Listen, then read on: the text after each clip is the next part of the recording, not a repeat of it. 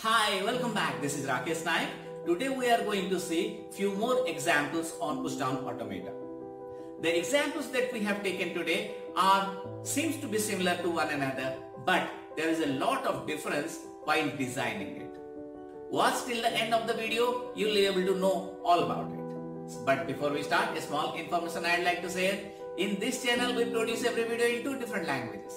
If you want to watch this video in Hindi, kindly follow the link given in the description. And if you have not yet subscribed, please subscribe and press the bell icon so that you will get regular updates from this channel. So, let us start.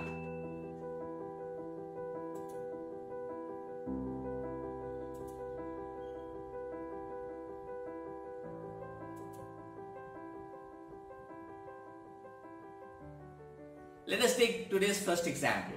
Construct a PDA that accepts language A to the power n, B to the power n, C to the power m, where m and n are greater than or equal to 1.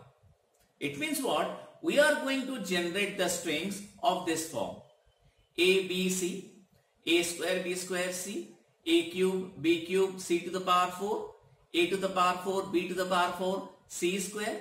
It means the number of A's and number of B's must be same, whatever may be the number of C's. Let us take this particular string, A cube, B cube, C square. It means there are 3 A's followed by 3 B's followed by 2 C's. Let us see the observation. A is the starting symbol. We can generate any number of A's after the first A. When the first B will appear, A can never appear after that. As many A's are there, that many B's need to be appear. After the appearance of first C, A or B can never appear.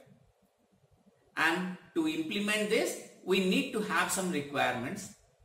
As number of A's and number of B's need to be same, so we need a counter that will count how many number of A's we have generated.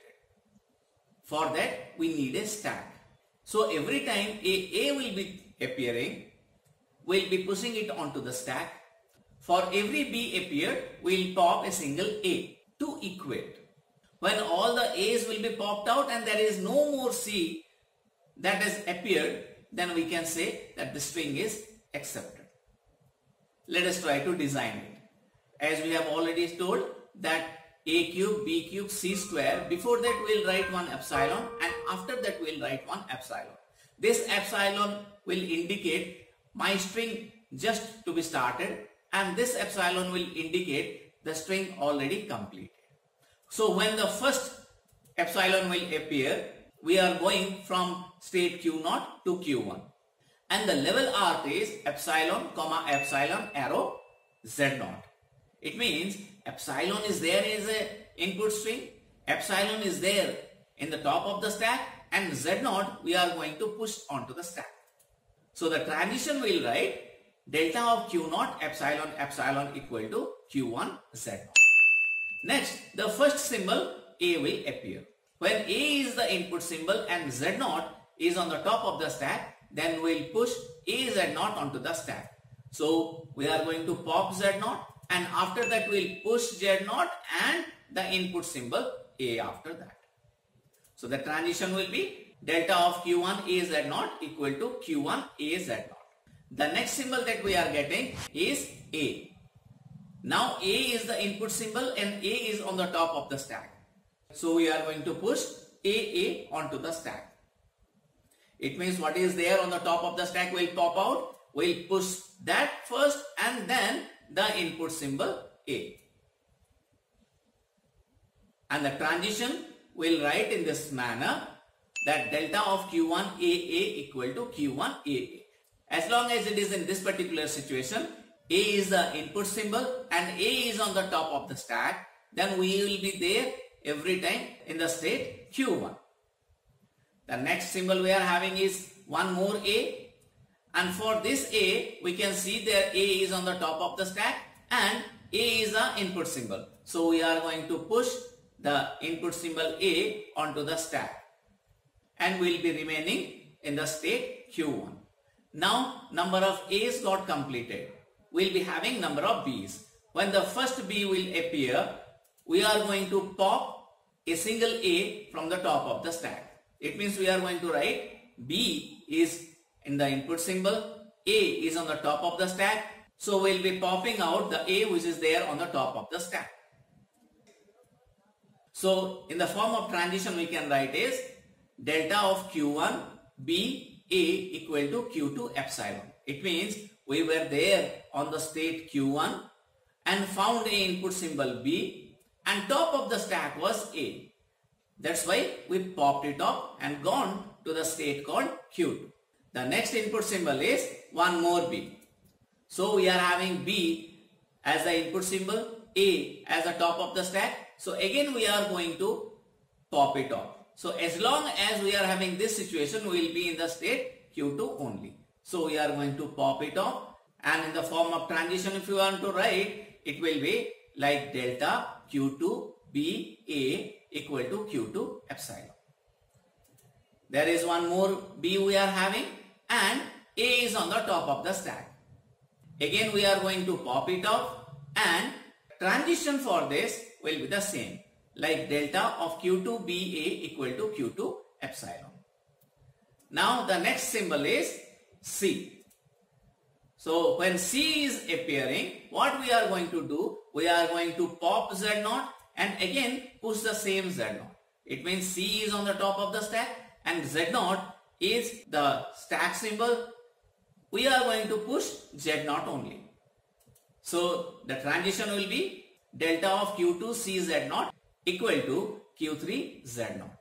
So as many C will be having after that, we are going to do this particular transition. So next symbol is again AC and the top of the stack is again Z0. The same thing we are going to do, C comma Z0 arrow Z0. It means we are going to pop Z0 out. Again we are going to push the same Z0 into the stack.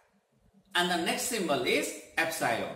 So when epsilon is there as the input symbol and Z0 is the top of the stack, then we'll simply pop out Z0 and go to state Q4 to indicate the string is already accepted. So now you can see there is nothing there in the stack and there is no input symbol, or you can say the input symbol is epsilon. So the string AAA BBB CC got accepted. I hope you understood this. Let us try to modify the language accepted by the PDA a little bit. Let the language be A to the power n, B to the power m and C to the power n. Now we need to compare A and C, not B. So our string will be of this particular format, A cube, B square, C cube. It means 3 A's followed by 2 B's, then followed by 3 C's. And the observation we can see that A is the starting symbol. When the first A appear, after that as many A may appear. When the first B appeared, A can never appear after that. When the first C will appear, B or C can never appear. And we need to see that as many A appeared, that many C need to be appeared. And for that the requirements are, in order to count the number of A's, we need a stack. For every A we got, we need to push it onto the stack. For every B appeared, we need not do anything. And whenever a C appear, we need to pop out A to equate. So let us try to do this. So when epsilon appeared, epsilon is the input symbol and epsilon is on the top of the stack. So we pushed Z0 onto the stack. And the transition we'll write in this form, delta of Q0 epsilon epsilon equal to Q1 Z0. The next input symbol is A. When A is there and Z0 was there on the top of the stack, then I pushed A Z0 onto the stack. So after the execution of this particular steps, the stack will look like this. It means delta of Q1 A Z0 equal to Q1 A Z0. Now the second A appeared. At this time, A is the input string and A is at the top of the stack. So we are going to push AA onto the stack. So we are going to write the transition in this way. Delta of Q1 AA equal to Q1 AA. Next the input symbol is A. The same thing. A is the input symbol and A is on the top of the stack. So we are going to push AA onto the stack. The next symbol is B. So B is the input symbol and A is on the top of the stack. So what we are going to do? We are going to pop A out. Again we are going to push A onto the stack. It means the stack data remains as it is. So delta of Q1 BA equal to Q2 A. So we have popped out A, again pushed A onto the stack. So the data in the stack remains the same. The next input symbol is B and A is on the top of the stack. So we are going to do the same thing. BA derives A. It means delta of Q2 BA equal to Q2 A. As we have already discussed, whenever B will appear, we need not do anything. So there is no push and no pop operation after any number of B in the input string. Now C appeared as the input symbol. We are at state Q2. On input symbol C and the stack symbol A, we are going to pop it out and go to the another state called Q3. So we can write delta of Q2 CA equal to Q3 epsilon. Now after the execution, we will be having this C as the input symbol and A is the top of the stack. So we are going to pop whatever is there on the top of the stack. After the execution, we will be having this. Now the input symbol is C and top of the stack is A. So we are going to pop out this particular A and will be remaining there in state Q3. Now epsilon is there as the input string and Z0 is on the top of the stack. We are there at state Q3. Input symbol epsilon appeared and Z0 is the stack symbol. We'll simply pop it out and go to the final state. So we are going to write the transition in this fashion. I hope you understood this PDA also. So now nothing is there in the stack and nothing is there in the input symbol. So we can say the string AAA, BB, CCC is accepted. Let us take one more example. You can see here. Now in this example of PDA, we are taking this language A to the power M, B to the power N and C to the power N, where M and N greater than or equal to 1. When the first symbol epsilon appeared, we have seen from starting symbol Q to Q2 will go with the labeled arc as epsilon, epsilon Z0. Now number of A's will appear. As we are not matching number of A's with B's or C's, we are matching number of B appeared and number of C appeared. So nothing we need to do for number of A appeared. If A is the input symbol and Z0 is on the top of the stack, every time we will be pushing only Z0 onto the stack. It means we are going to pop Z0 and again push the same Z0. Now let us see the number of B appeared. When B is the input symbol, either Z0 is the stack symbol or B is the stack symbol. When Z0 is on the top of the stack, then I will push BZ0. Otherwise, I will push BB onto the stack. When C appeared as the input symbol, B is supposed to be on the top of the stack. So every time there is a C appear, we are going to pop a B from the stack. And the last symbol is epsilon. When epsilon is there as the input symbol and Z0 is the top of the stack, then we are going to pop Z0 from the stack and will reach the final state. I hope you understood all the three PDAs that we have discussed.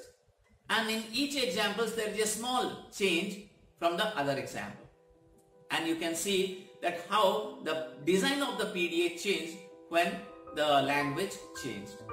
So if you understood, give me a like and share among your friends.